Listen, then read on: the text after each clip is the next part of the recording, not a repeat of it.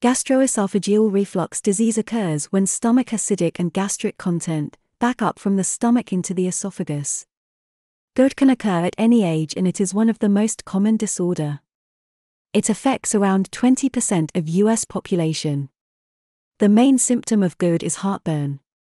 Heartburn is a painful burning sensation in the middle of your chest, caused by irritation to the lining of the esophagus caused by stomach acid. Regurgitation is a retrograde migration of acidic gastric contents into the mouth or hypopharynx. It is often worse after eating, or during reclined position, when they lie in bed.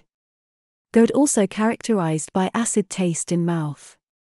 Other symptoms can be painful swallowing, difficulty swallowing, belching, epigastric pain, and nausea.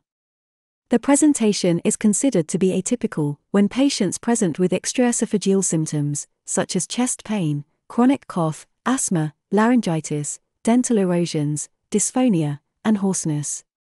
The mechanism of Gerd is decreased tone of the lower esophageal sphincter, and presence of a hiatal hernia, and esophageal motility.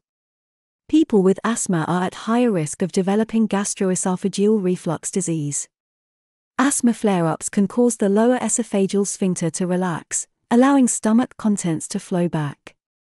On the other hand, gastroesophageal reflux disease can also cause asthma by irritating the airways and lungs by refluxed acids. Risk factors for Gerd include obesity, pregnancy, smoking, hiatal hernia, and taking medications that may cause or worsen the disease include benzodiazepines, calcium channel blockers, tricyclic antidepressants, non-steroidal anti-inflammatory drugs, and certain asthma medicines.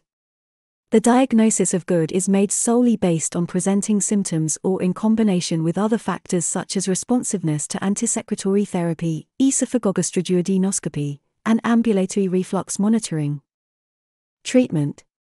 Main goal of treatment is resolution of symptoms and prevent complications such as esophagitis and esophageal adenocarcinoma. Lifestyle modifications are considered to be the cornerstone of any Gerd therapy. Weight loss. Avoiding meals at least 3 hours before bedtime and maintaining good sleep hygiene. Diet modification with the elimination of chocolate, caffeine, and spicy foods, citrus, and carbonated beverages in Gerd is controversial and is not routinely recommended as per current ACG guidelines, but it can have some benefits. Medical therapy is comprised of antacids, antisecretory agents like histamine, H2, receptor antagonists, H2 RAS, or PP prokinetics.